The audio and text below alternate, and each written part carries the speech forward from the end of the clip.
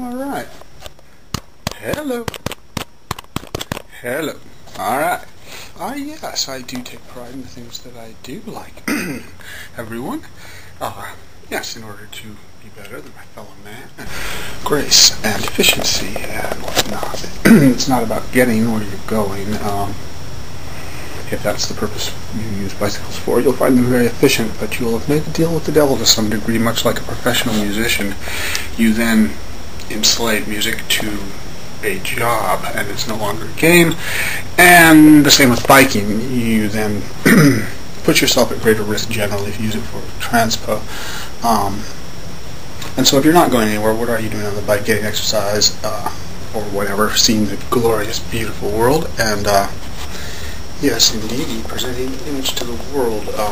It's a way to be in public without interacting more than you want to. Since you're in flight, it's really the greatest thing, and people will not judge you as quickly. For example, I like to ride up Soledad on an expensive bike because then I can tear my shirt and sing to myself, and people still don't trip out because you're riding up a mountain under all conditions, and so you would shift according to the terrain so that you could always be spinning 70 and pushing with 50 newtons or whatever. And so what you'd find is as the grade goes down, you really need to be like in super high gear, even if it's a mild grade, and then as it turns to a mild hill, you have to just crank all the way down to practically your very lowest gear. And if you don't do it fast enough, you'll not keep up and not be able to pedal easily while still shifting.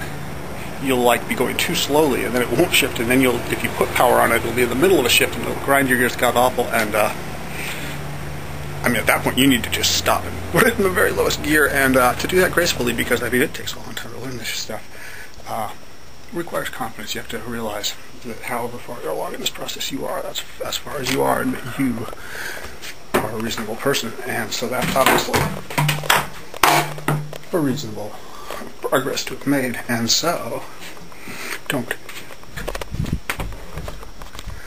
trip out and get all embarrassed and try to do something that would cause you to crash. And that's one of the ways to crash, is that you get flustered when things get weird. And to recover from a crash using the steering is limited. As you go slower, it becomes less and less, and the amount of turning you must do becomes greater and greater, and you can basically cavitate when you reach the bifurcation point. And yes, indeed. There's an etiquette on the road and amazing body language, and people are very high-tech, and everything you do on a bike is seen extremely closely because cars trip out on them and everything else. So it's nice to have a little grace and style, and there are tricks to going up and down curbs and doing all sorts of stuff, getting on and off.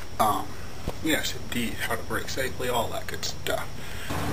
You can put sponges in your clothing, and then the water will go into the sponges, and you can press on them, and it will come out in such a way that it stays on you. It doesn't freeze you to death, because if you just pour it over your head, you will get shocked. You will get the shock of awe, and plus a lot of the water will fall on the ground and stuff. And so how do you get it onto your body without causing shocking dismay? Pouring it down your back also does that. Worse when it touches your core than if it touches your feet. If you pour it on your feet or something with your hands, get it out of here. Put it in your sleeve, hold it up like that, all with one hand, pour it down your sleeve. It runs down, runs into your clothing, but does not get on your skin right away. And so you can kind of touch it gradually, and it soaks into your clothes. It really works very well. See how this is actually a kickback seat post, and then this seat has aluminum screwed into the back, or plywood on this one, and a padding put on that makes it even longer and actually makes it sittable on, since it's not curved like that.